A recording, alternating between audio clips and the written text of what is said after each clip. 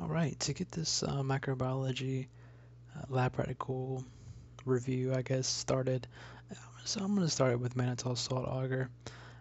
This type of medium is both selective and differential. The MSA will select for organisms such as Staphylococcus species, which can live in areas of high salt concentration. Example would be the plate on the left in the picture. This is in contrast to the Streptococcus species, whose growth is selective against by this high salt agar. Plate is on the right, if you can look at that. So the differential ingredient in MSA is the sugar mannitol. Organisms capable of using mannitol as a food source will produce acidic byproducts of fermentation that will lower the pH of the media, and also the acidity of the media will cause the pH indicator, which is phenol red, to turn yellow. Staphylococcus aureus is capable of fermenting mannitol, as you can see on the left side of the left plate, um, while Staphylococcus epidermidis is not, which is on the right, or the right side of the plate.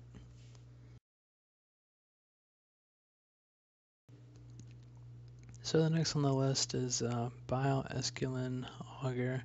This is a media that is broth selective and differential. It tests the ability of organisms to hydrolyze esculin in the presence of bile. It is commonly used to identify members of the genus Enterococcus. Specific examples would be Enterococcus faecalis and Enterococcus faecium.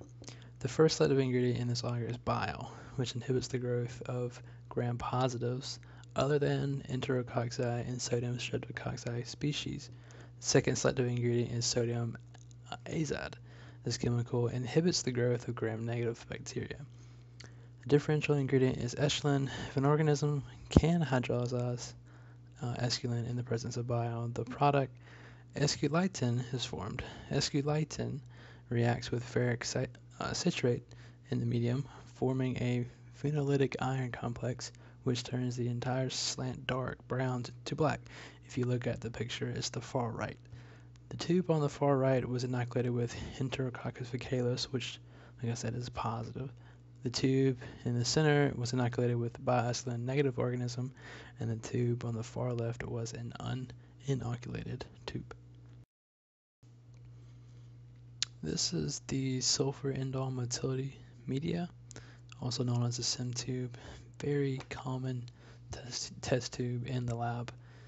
I use it all the time. It helps. It's like 3 tests in one. It really can get you in and out of the lab if you're doing unknowns for general microbiology or clinical classes. So this is a differential medium. It tests for the ability of organisms to do several things.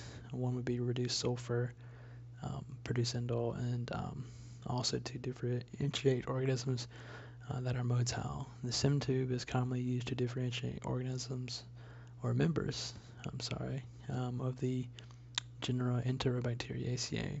And if you look, the far left tube is positive for sulfur production. The one closest to that with a red orientation would be a positive for an indole. Notice the red, and then the one next to the indole, if we're still going right, it would be a positive for motility. You can kind of see the it's not as clear as the one on the very, very far right. I know there's 4 right here, but if you can bear with me.